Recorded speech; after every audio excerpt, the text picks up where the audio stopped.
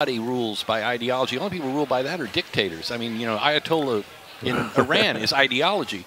We need a government that compromises and that people work together and you get a little. I mean, Dick, you knew that. You would go in and this city councilman needed something and you'd find a way to make everybody as happy as they could be. Not everybody's. Well, we communicated too. And now it's brevity, I think there was also a general consensus of what good government was and what was good for the country or the city. And there was a story in the New York Times today saying basically one side of the aisle believes one set of core values and the other side has another set, and there's no common ground. Yeah. Well, with no common ground, you don't solve anything. Right. Just fight all the time. Yeah.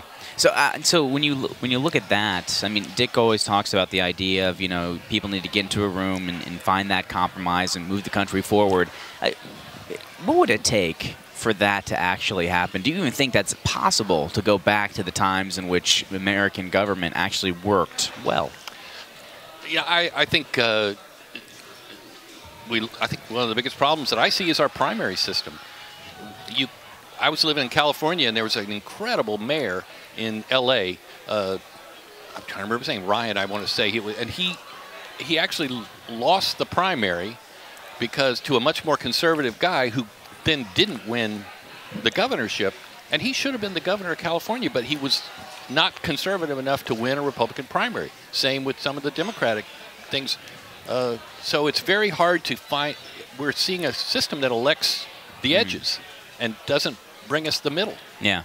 I think that's our biggest problem, and I don't know how to solve it. Is that like Jeb Bush when he says you need to lose the primary in order to win the general? I think that's absolutely what he said, and you saw it. I mean, I think that's what happened to Romney in the last couple of elections. Probably a pretty electable guy, but he had to go so far to the right in the debates and the primaries. Just become too clinical. I mean, you're getting everybody's got advisors and say this, and you're taking a poll every day. This is what they want to hear. What do you mean they? That's the people that you love and you're trying to serve. And it's crazy. I mean, the more money you spend, the better. And what kind of ad are you going to have on TV? And well, one issue will kill you. You can't. Yeah. The world can't live on one issue. And, oh well, that person's for abortion or anti-abortion. Well, I can't vote. You got to have. Right. Not everybody's going to satisfy everything. Especially today, that's even more important than ever, and it doesn't get there. We'll continue our conversation with award-winning reporter, columnist for the Tampa Tribune and the St. Petersburg Times, Paul Wilborn, when we return here. This is the News Hour.